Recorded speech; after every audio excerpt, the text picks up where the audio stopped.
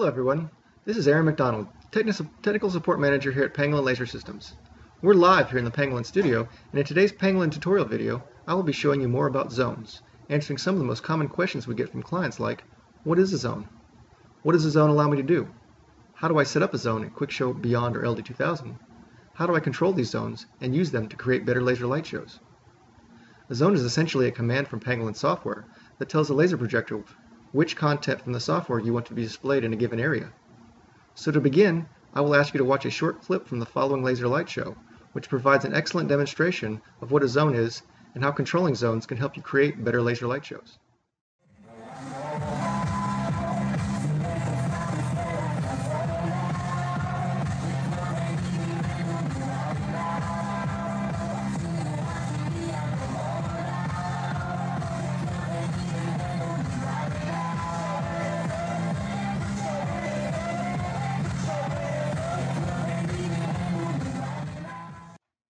In the previous video, you may have noticed that the same laser projector is sending output to different areas.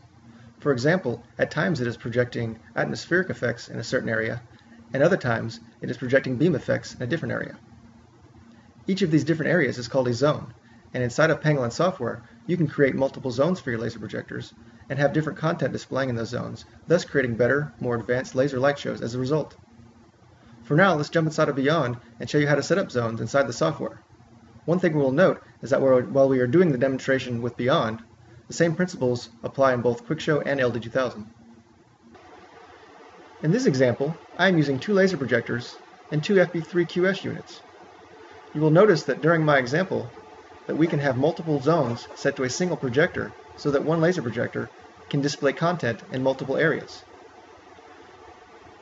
To set up the projection zones, you will go to the projection zone settings found under the Settings drop-down at the top of the Beyond interface.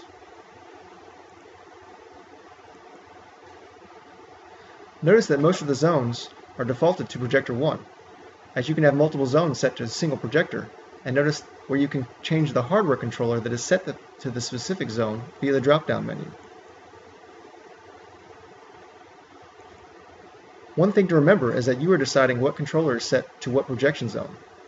This is up to you how you want to set this up. The way I am setting it up in my example is arbitrary. You can choose to do it the same way, or you can choose any of the zones already in the list, or make up your own zone based on your preferences. I will be using main graphics, secondary graphics, and atmospherics in my example.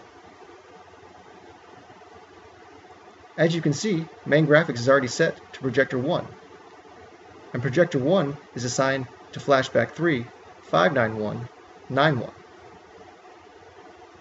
I will be setting secondary graphics to go to projector 2. To do this, you highlight the secondary graphics and then go to the drop-down.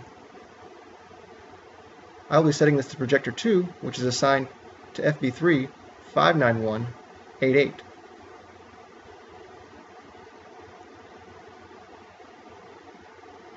To check that this has been set up, you can click on one of the two checkboxes beside the zone you are setting to get a test pattern.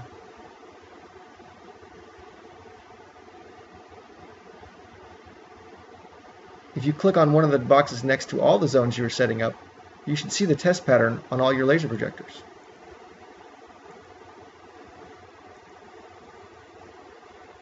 Each test pattern will have the number set to that zone in the middle of the pattern so you know which laser is going to what zone. As you can see, we have three zones set up here using two projectors.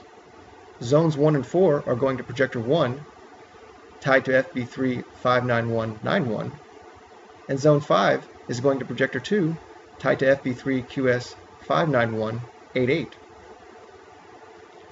If you need to change the size, shape, or position of your zone, you will do this in the Geometric Correction tab. You will see several adjustments that can be made, and you will also notice that you have the option to make changes using a freeform mesh. For quick adjustments, the freeform mesh is great. You will just grab specific corners of that and drag them to where you want. For finer adjustments, you can use the traditional geometric correction adjustments.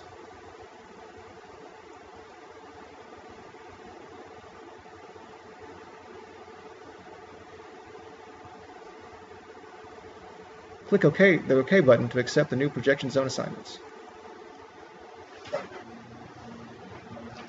Now you are ready to set up different aspects of Beyond so that laser frames are sent to all your projection zones. You can do this in at least 3 ways.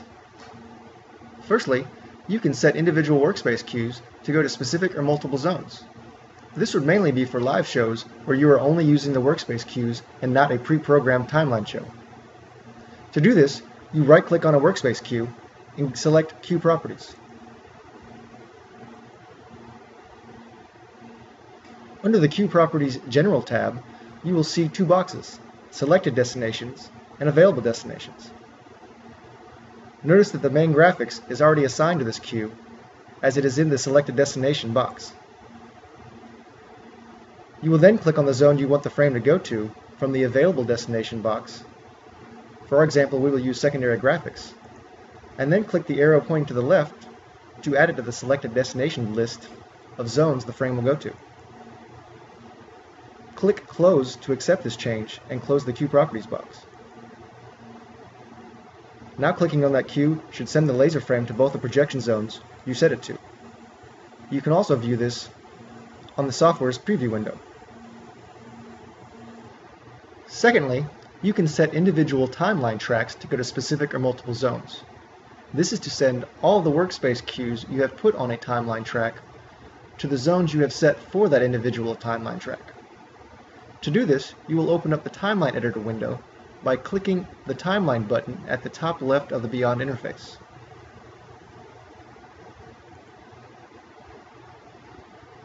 Note, if you do not change the track properties, any workspace queue you drag to that track will go to the projection zones set in that queue's properties by default.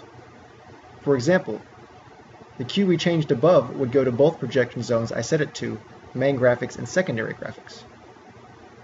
To route a timeline track to a different zone, right-click on the small space under the track number you want to change and choose Track Properties. Again, Track Properties will override Queue Property settings. After opening the Track Properties, click the second tab, Projection Zones, and then click the Edit button. This will pull up a box just like the Queue Properties box that has a Selected and Available Destination boxes. This time, notice that no zones are assigned to this track. You will then click on the zones you want the frame to go to, just like we did for our queue example above. Then click the left arrow to move it to the Selected Destinations box.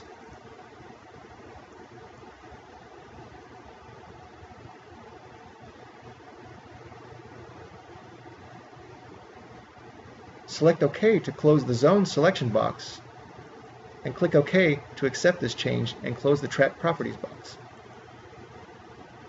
To test this, you will drag the Timeline location bar along the timeline and watch the preview window to the right.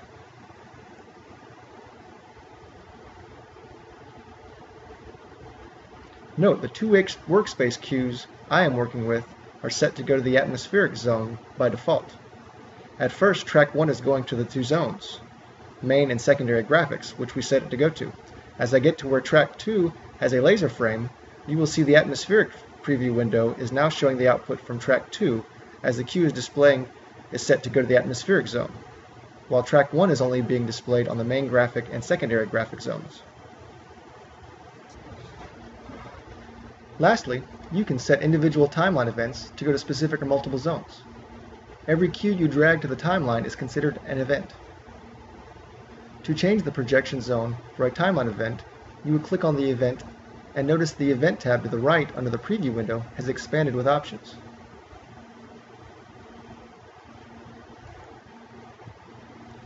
The third option is Transitions and Projection Zones. Note that the projection zone showing is the projection zone already assigned to the workspace queue from within the queue properties, in this case, atmospheric events. Just like in the Track Properties box, click on the Edit button.